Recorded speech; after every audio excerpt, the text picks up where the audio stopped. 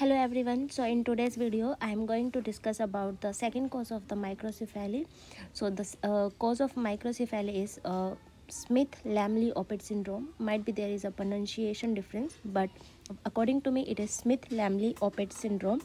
So how we can remember what are the clinical symptoms or clinical features of this syndrome? So here this is the mnemonic. As we can see, the epic small match, there is a epic small match between the Sydney and Poland, and TOS is in India. So this is the mnemonic for the Smith-Lemli Opitz syndrome to remember its features. So epic small match between Sydney and Poland, and TOS is in India. So E stands for apicanthal folds. As we can see these images, so here we see there is a apicanthal folds.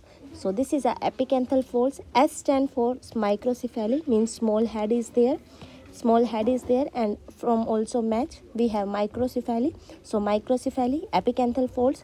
Sydney represents the syndactyly. As we can see in this image, there is fusion of digits is syndactyly, and more than 5 digits it is polydactyly. So Sydney stands for syndactyly, Poland stands for polydactyly, TOS stands for ptosis, like there is eye drop is there, so it is ptosis.